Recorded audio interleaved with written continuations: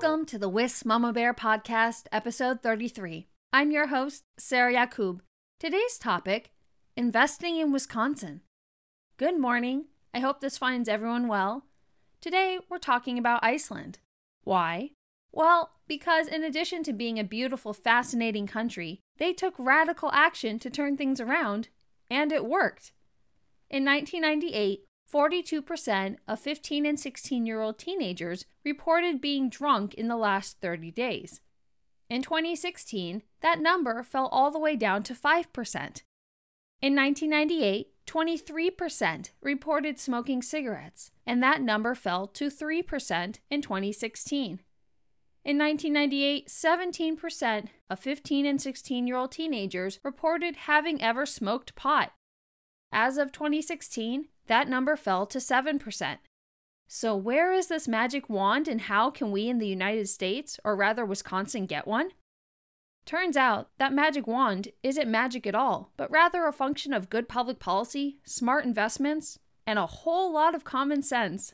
On January 19, 2007, journalist Emma Young published a piece on this very topic in The Atlantic. It is from that piece that I pulled the statistics just stated. Because any summary I could give would not do her piece justice, I highly recommend the read to anyone listening. She incorporated the perspectives of psychologists and examined why young people use and abuse drugs in the first place. In a nutshell, it's a combination of access, chasing highs, escaping reality, and/or just a function of trying to cope with life. So what did Iceland do? From a legislative standpoint, they legislated age limits for purchasing alcohol and tobacco. They banned alcohol and tobacco advertising and passed curfew laws for youth. The government provided educational seminars for parents, providing tools to better connect with their children. But at the heart of all of these efforts was significant investment in youth sports and activities. Whether it be music, art, dance, chess, or organized sports, suddenly the socioeconomic status of children stopped being a barrier for kids to participate in that which they not only loved, but that serves as an outlet to the many challenges of growing up. As a result of this investment, Iceland has seen their children grow stronger and their community healthier. Seems like something that could work wonders in the United States, Wisconsin, and particularly rural Wisconsin, right? Well, not so fast. What is one major barrier to seeing something like that happen here? Enter the Tavern League. The Tavern League joins the WMC as one of the dark money special interests pulling the puppet strings of Republican politicians in Wisconsin.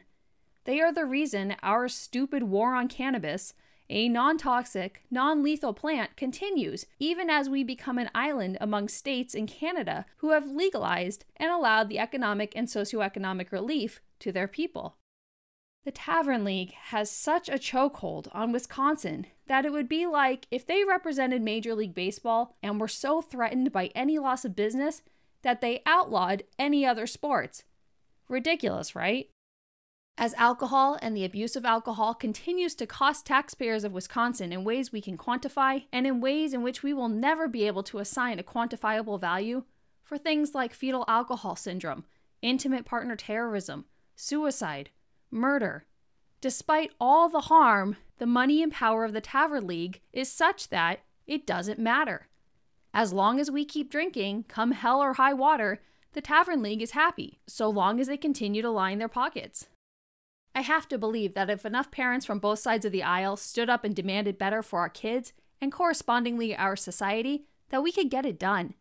After all, who doesn't want stronger children and/or a healthier community? So what's the problem? The gluttonous fat cat politicians who toe the line for the Tavern League are never going to come out and announce that they are puppets of special interests who put the people, the children of Wisconsin, and the overall well-being of our community a very distant second to keeping the Tavern League happy. Instead, they'll give us false narrative talking points designed to sound good for an audience they count on to not dig any further. Instead, they exploit identity politics and count on their ability to scare their base into continuing to vote for them by misusing big scary words like, wait for it, socialism. With few exceptions, that game plan continues to work for them. The combination of money, and personally interested persons willing to lie for folks like the Tavern League or the politicians who kiss their rear end is powerful, and it's not something that gets talked about in local newspapers. It's an undercurrent that dark money special interests and corrupt politicians ride and enjoy while pretending it is not actually there. It is our own proverbial fight club. If you mention it, nobody will actually talk to you about it. It is that undercurrent that is among the reasons this podcast exists. The hope is that the more we, the people, can start to see it, the more we can stop being played by it. As much as it feels like the divide in our community is Republicans versus Democrats, or even Trump supporters versus not Trump supporters, it's really not. Or rather, that divide is shallow in comparison and orchestrated, or better said, exploited. The real divide is between corrupt politicians and we the people, the interests of the community. At the end of the day, we all want to feel safe in our homes, to be able to protect and provide for our children, and to be able to live a good life with hard work. As long as corrupt politicians and dark money special interests have us pinned against one another, we can never band together to fight the true evil, which is their corruption and willingness to use their power for their own personal enrichment at the expense of us all, our children, our economy, our future. Are we going to agree on everything? Of course not. And that's a good thing. While we're conditioned to see that as a bad thing, I'm challenging us to shift our perspective to be able to explain how it's actually a strength, an asset, to differ in our top priorities and ideas about how to solve complex problems. Complex problems require diverse perspectives. We would be equipped to solve next to nothing were we to all think or value different issues the same. Public policy is an exercise in balancing interests. Good public policy maximizes the benefit to the most interests while minimizing negative or unintended consequences. Nothing about how gluttonous fat cat Republican politicians in Wisconsin govern is good public policy. We, the people, suffer accordingly. Is it that Republican political ideology is inherently flawed? No, not at all. The issue is the leadership that currently defines the Wisconsin Republican Party. Because there is no tolerance for dissent, because Republican politicians are not free to stand up to entities like the Tavern League or the WMC without swiftly losing their post, we end up with a very corrupt set of Republican politicians in Wisconsin. Take Shannon Zimmerman, someone who is potentially exposed to over 300 years of state prison and or $1 million in fines for his election and voter fraud, and that's not even including the restitution that he would owe should he ever be held accountable for his crimes.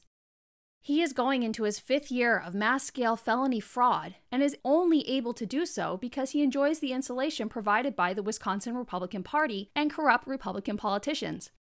Think of the leverage they have over Shannon. You see, it's not just that he doesn't live in the district. It's that in doing so, he has to commit a whole lot of fraud to make it work for him. Which means he is now at the mercy of every corrupt politician who knows and enables his secret, who knows and enables his crimes. We the people cannot trust Shannon to do the right thing or to stick up for we the people because his very freedom depends on keeping those who insulate him from accountability on his mass-scale crimes happy. As I reflect on the point of these podcasts, I circle back to my role in this community as a mother, someone who is fiercely protective of my children, someone who wants to see not only my own children, but all children thrive. As long as this is where I call home, I will work to see our community thrive. Whether it's immediately apparent or not, we are all connected in some way. Doing better for one child means doing better for all children. Doing better for one family means improvements for our community as a whole. This podcast is intended to facilitate the conversations needed to break down the barriers to not only wellness, but to political sanity within our community. Rather than be exploited by the same old corruption and dynamics of any given election season, we, the people, can rise up and demand better. We can have integrity in leadership and accountability in government.